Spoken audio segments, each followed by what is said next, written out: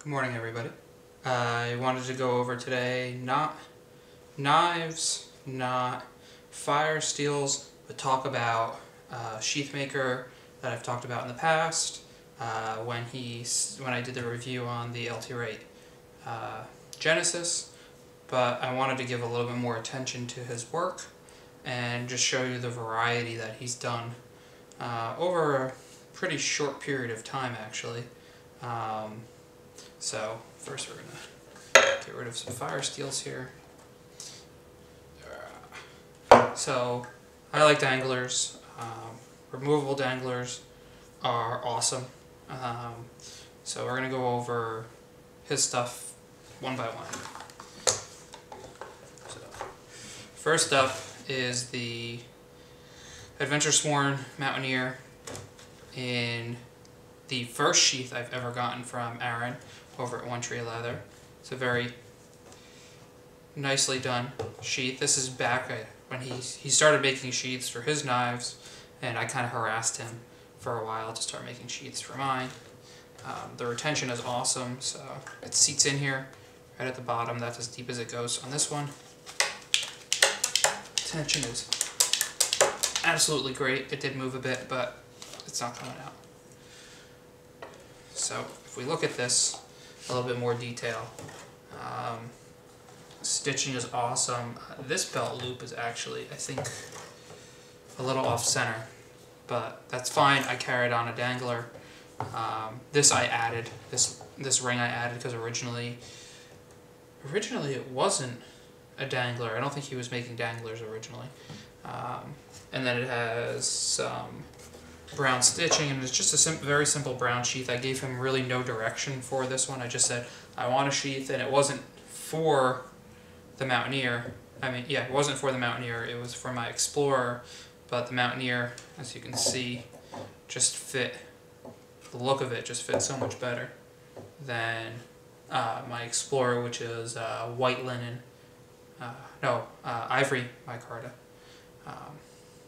But this was one of his very, very early pieces that he sent. This dangler, however, was a dangler that I don't remember how I got this dangler. But this was a removable dangler that he made that would go on his belt, on my belt. Snap there, go around the ring, and snap on. And I love removable danglers because, like I said, I don't have to take off my belt to get them off, so that's awesome. He has made some changes since to a different setup, which we'll get to on the last one, just the way this clasps. Noticed on another sheet that he gave me, if you weren't paying attention and you pushed your hand down along your sheath, you could catch this and pop one or both. So he fixed that by changing the setup a little bit. So that was his first piece that he sent me. This was very early on, and he's using excellent leather, really, really stiff material. I haven't tried wet forming any of his stuff because I don't see a need to. Just overall very, very well finished. I have never applied any open-offs or any sort of treatments to any of the sheaths that he's given me. I've always just felt like they're solid, that they don't need anything else. So that one off to the side.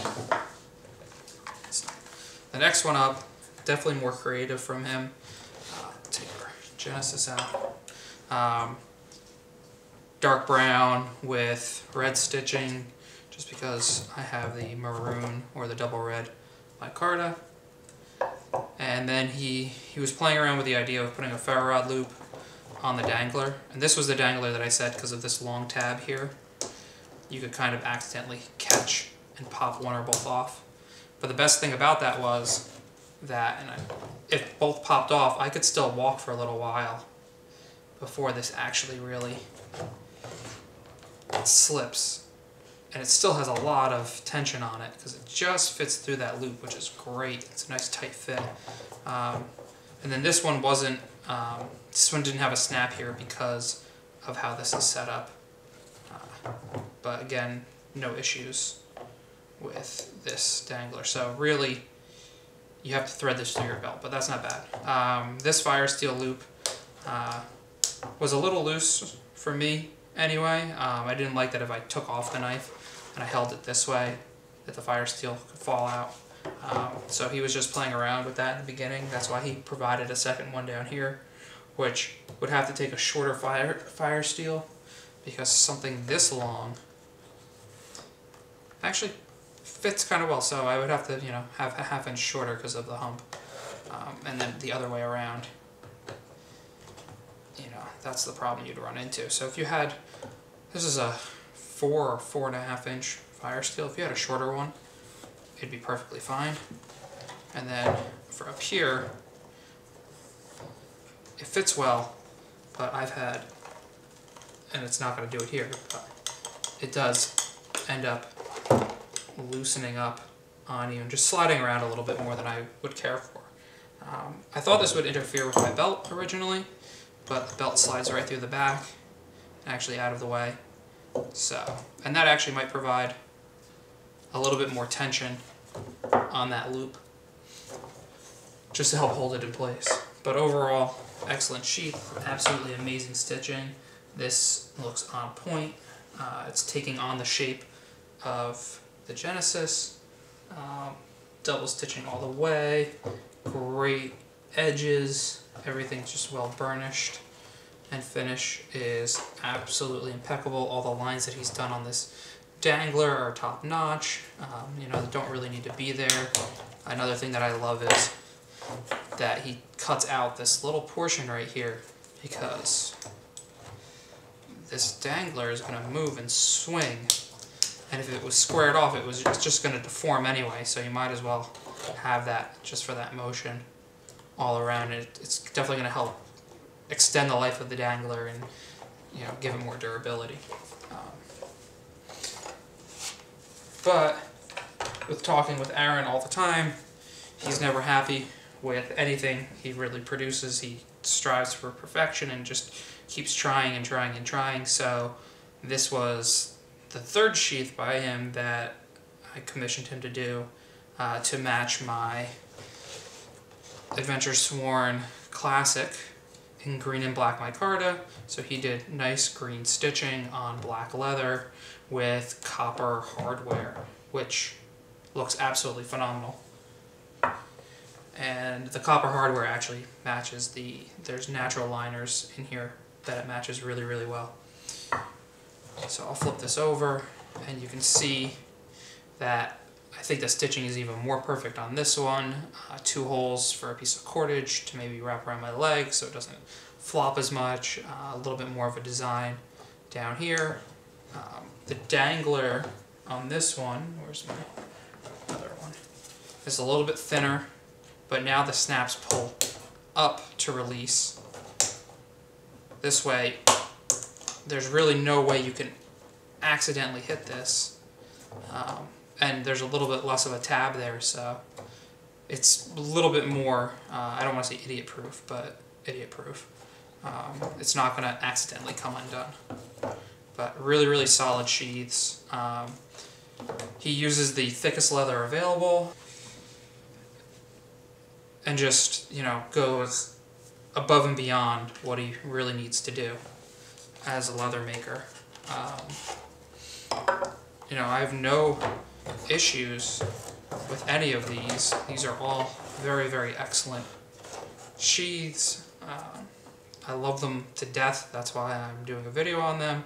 Right now, currently, his books are closed. I don't know when they'll reopen. He's pretty busy. He's got a lot of work to do.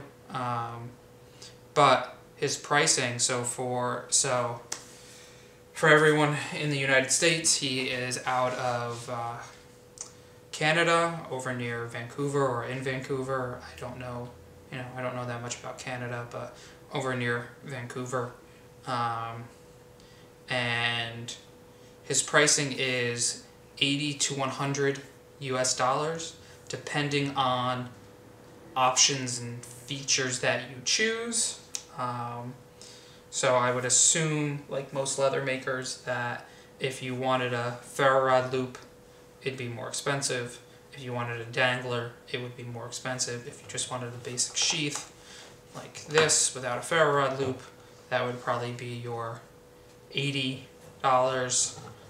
If you wanted a dangler and a ferro rod loop, that would probably be closer to your $100 range.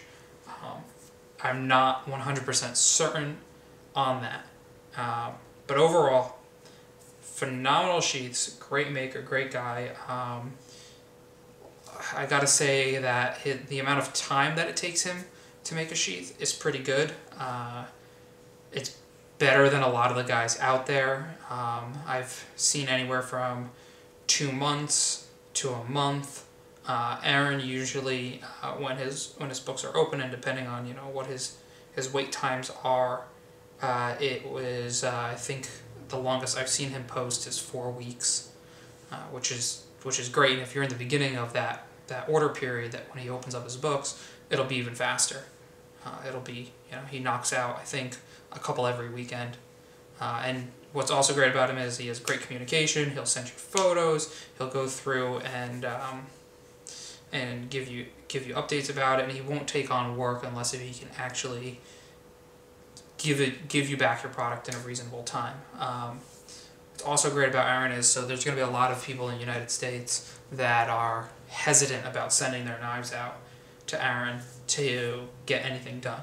But I have to tell you that this knife, which fits perfectly, this knife, which also fits perfectly, and this knife, I'm still breaking in this sheath, sits a bit deep if I push it all the way in, but if I pull it out just a bit, pretty much fits perfectly. And I've sent none of these knives to him.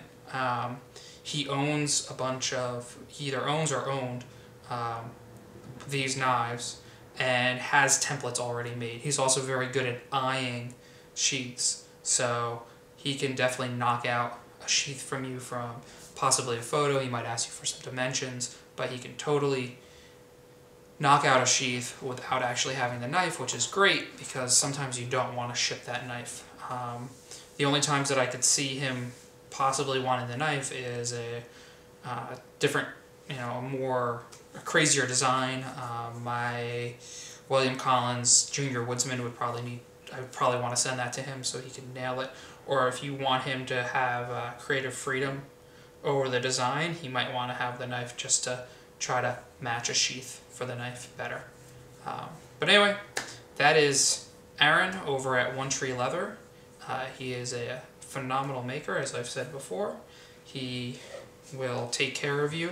You guys should definitely go over and check him out. He's on Instagram. He's just starting a website, and I don't think he's on Facebook, but I'll ask him. I'll put any sort of links I have for him down in the contacts, down in the description below.